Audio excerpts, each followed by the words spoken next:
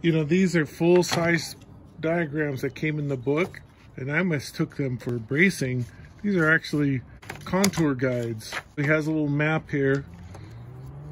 Using the contour guides to check the dome shape of the top, and it looks like I still need to come down a little bit, and I'll get to that with the sander. So I'm gonna keep sanding till there's no more daylight. Yeah, and then we keep going till I get down to my 1/4 inch width on the edges.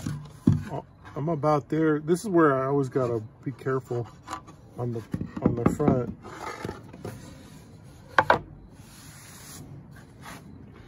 But yeah, this still has some tooth. I have another fresh paper standing by. I'll keep going.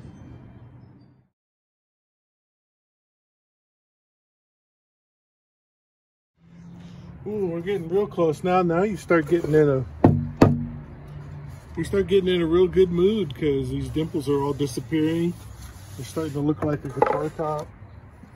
So a combination of scraping and sanding and getting those last dimples out of the drill marks on this back.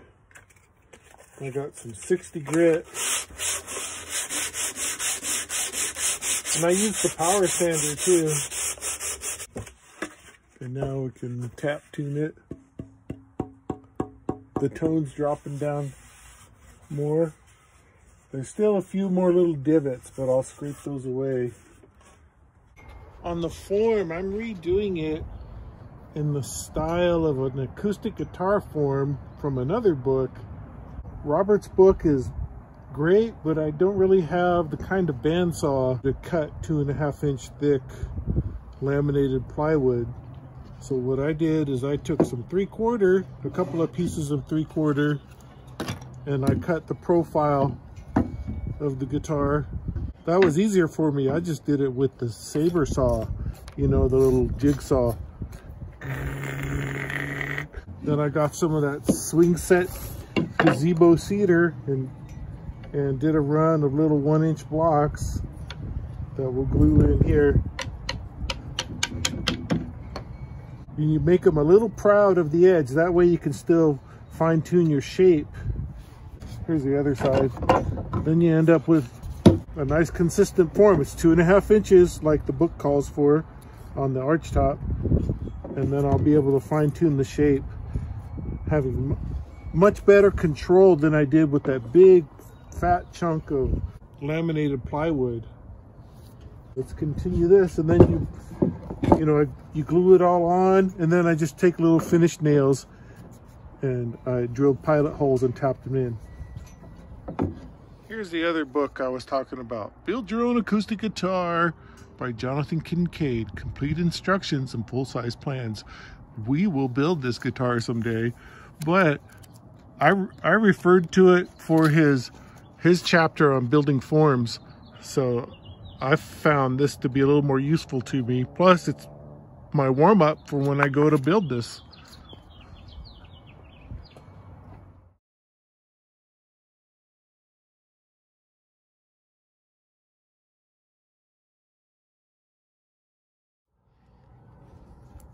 So when the book said, when Jonathan's book, the acoustic guitar book, said make it a little proud, that means, you know, I got like a 1/16 of an inch sticking out, or an 1/8 just above the edge. That way it gives you some adjustment room. And I'm just using tight bond, and I get all these stuck on. A little proud. I adapted the height of this form to be closer to what I need for the Archtop. Jonathan's form for the acoustic guitar is a lot deeper. Almost flush, but just sticking out a bit of where that cutaway goes. This is going to be tricky for me, the cutaway. For this curve, I might go ahead and just I have a couple extra blocks. I'll put another extra reinforcement for the curve. And that'll be able to shape it nicely. Right in there. Right in there. Okay, so now we take this. That tight bond sets pretty quickly, so I can work on it now. Kind of figure out where we want that. You take a square and make sure your two halves are squared, and this edge has got to be flush because this is where the two halves come together. And that looks pretty good. And that looks pretty good. So this will all fit nicely. And then hit all the tops with the glue.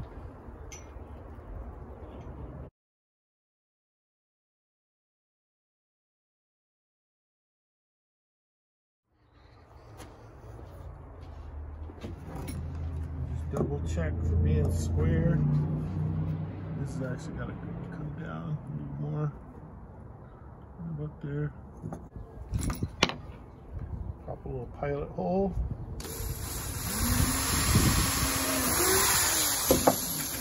So we don't split the wood underneath. Could get tangled up. Don't hit your thumb. Okay, now we're tacked in. It's pretty good.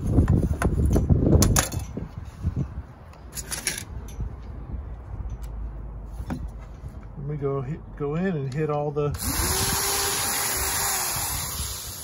pilot holes.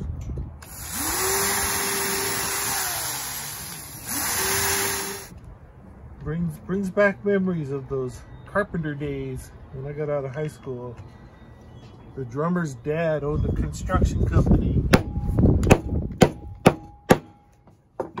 I learned how to use a hammer back then.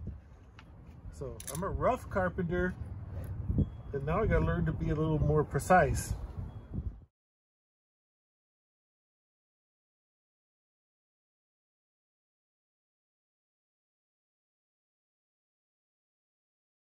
I'm feeling a little more confident with this form. So now you could either clamp those together or you screw them together. Now I'll be able to like work with the sides and then be able to glue them on. And that'll be great. While I had the saw out making that form, I went ahead and cut my rough shapes for the bracing. Now I'm going to use cedar from the gazebo lumber since I don't have any spruce, but this is lightweight and easy to carve and strong, so that'll be good. And I got some mahogany for the kerf lining, but the mahogany is what some of the other books called for, so I'll cut some kerf lining out of that. So we had to do a little cutting while we were at it before we finished carving the top. Now we're going to drill the little guide holes for the back plate and the top plate.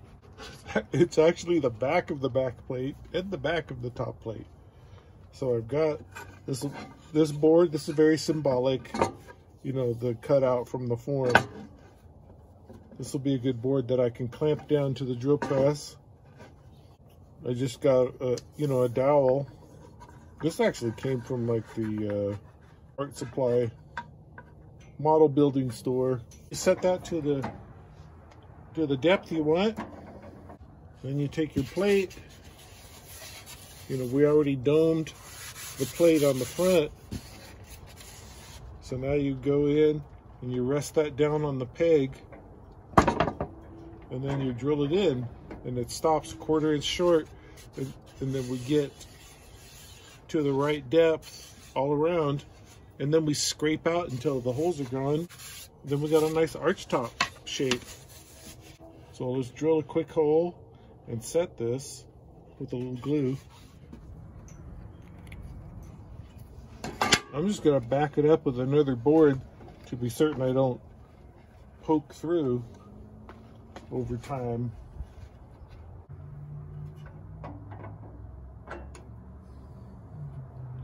Here we go. I have this little stick that's a 1/4 inch I use that to set up my depth.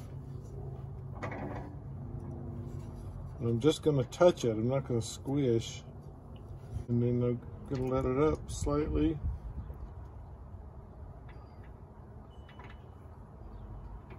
And tighten it.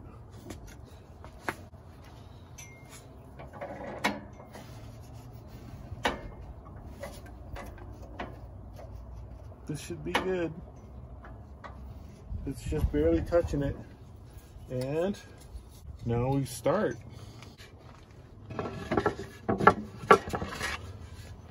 Now here's a little thing I'm running into. These are higher than that. I gotta use a different clamp that has a lower profile so I don't get in the way and have inaccurate drilling. Yeah, this spring clamp will do the trick.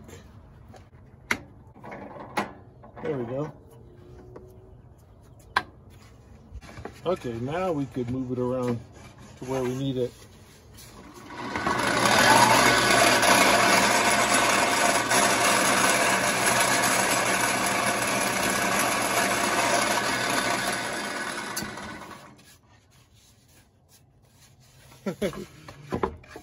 It scared me to death, but it didn't go through. And now I know how deep to carve it. So I'm just gonna take it. And then when you get to the end, you know, you won't drill through accidentally because my edges are already where I wanted them. It's really just the whole contour, probably about just out to here.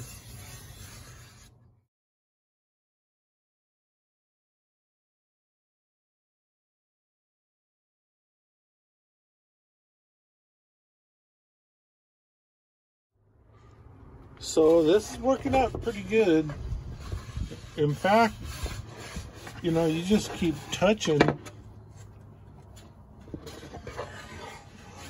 Like you can see on the ends, it barely goes down, and then on the very ends, it doesn't even touch. So that's just what I want. So I'm just gonna drill tons of holes, and then I'll be able to scrape it away a little easier and get it smooth on the inside. And we'll have a nice little arch for the back, and then we repeat for the front. Ooh, it's taking a while, but it's coming along. So far, no holes. You can see where the dowel is kind of touching it, but we'll be able to sand that all down. And then it's like a bug got after it. But there's something remarkable, is the tap tone is really dropping down. It's really getting a lot lower the more we move that wood out and getting a little more of a sustain. I was tossing around the idea of putting a router bit in here and then clean it out. I don't know. Since this is scrap wood, I might try it. So I went ahead and went for it. I put a router bit on there. You know, you can't go too much at a time, and it won't reach all the way in here. So I'll have to chisel that bit later, but this is down to the last of it, and this tone is really dropping down. So it's like little bugs have been eating it. As long as the dome is where you want, then you have this little guide pin, and it'll just follow that, and you'll have a pretty uniform thickness all the way through. And then you could do your final scraping.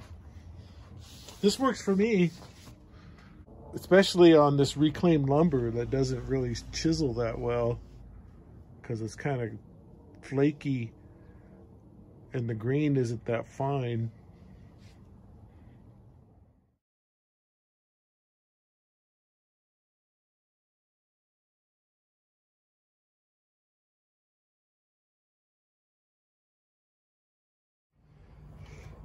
It's like a little slice of cheese.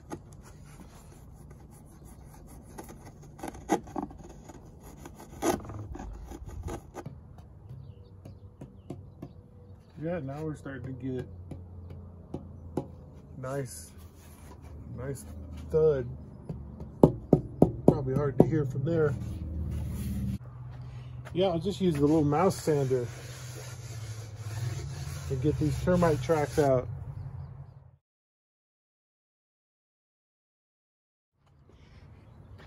So I just used the little mouse and I hit it with some 40 grit.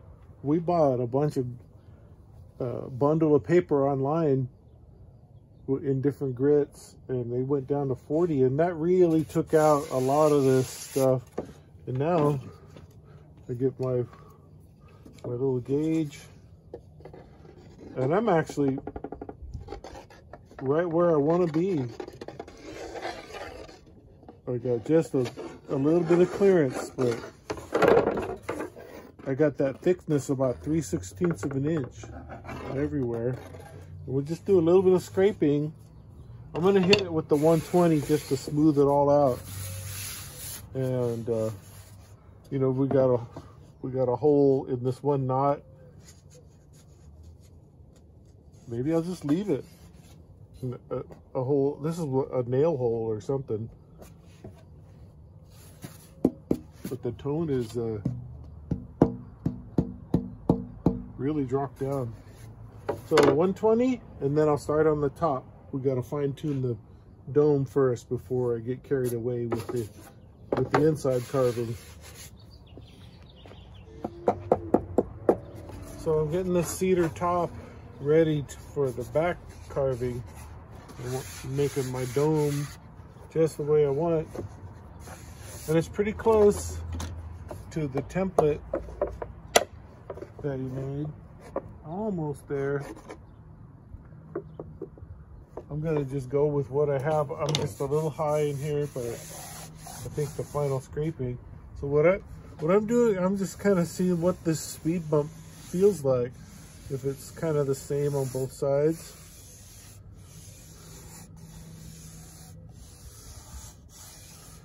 And then you could, coming off the hill, it's thick right in here. And I use my scraper to get some of the material down.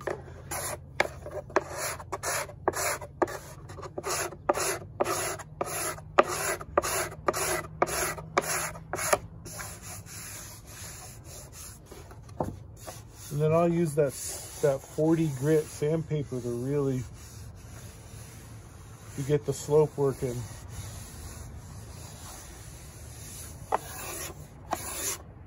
There's one high area down here. And then just kind of hit the whole thing real quick with the scraper.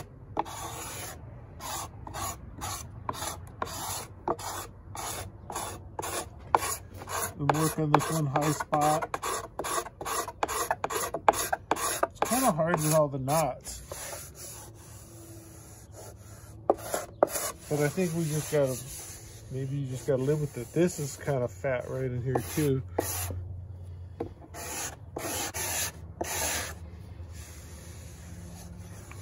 Yeah, I'll get the final shape of the sandpaper, and then we'll go after the back with a 1/4 inch depth. Okay, so I tried the router method on the top plate, and you know, it's just a little too aggressive. It did okay on the back plate with the pine.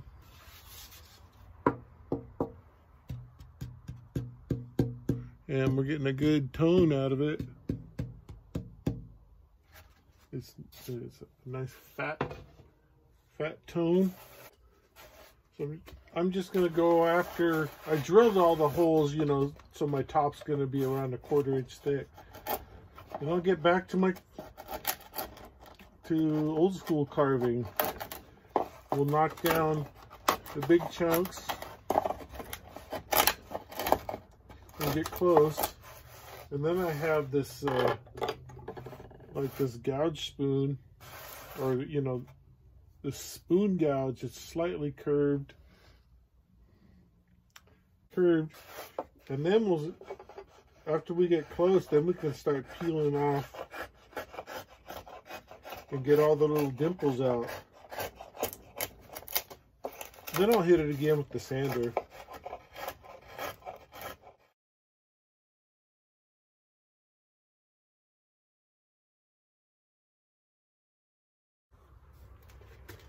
Okay, so combination of things. Drill press, chisel, hand plane. But it's getting more and more lightweight, and that tone is dropping. And I made this little thing out of scrap foam core to kind of hold it, so when you're pressing it doesn't flex too much.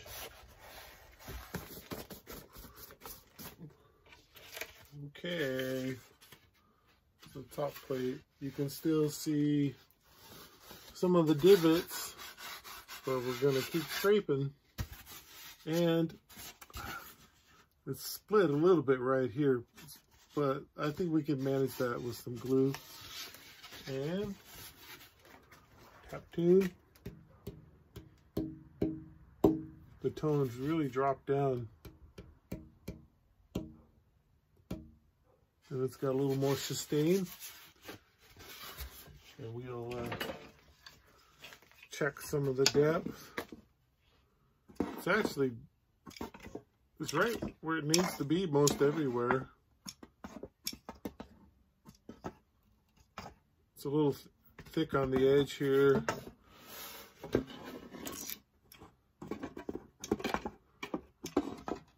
So pretty much, it's pretty much there with my little gauge. I'll hit it with that mouse sander to smooth out the inside, and then we'll get ready for the braces. Or actually, F-holes first, and then the bracing. That's it for chapter 3. See you next week. We'll get going on chapter 4 and 5, the F-holes and the top braces.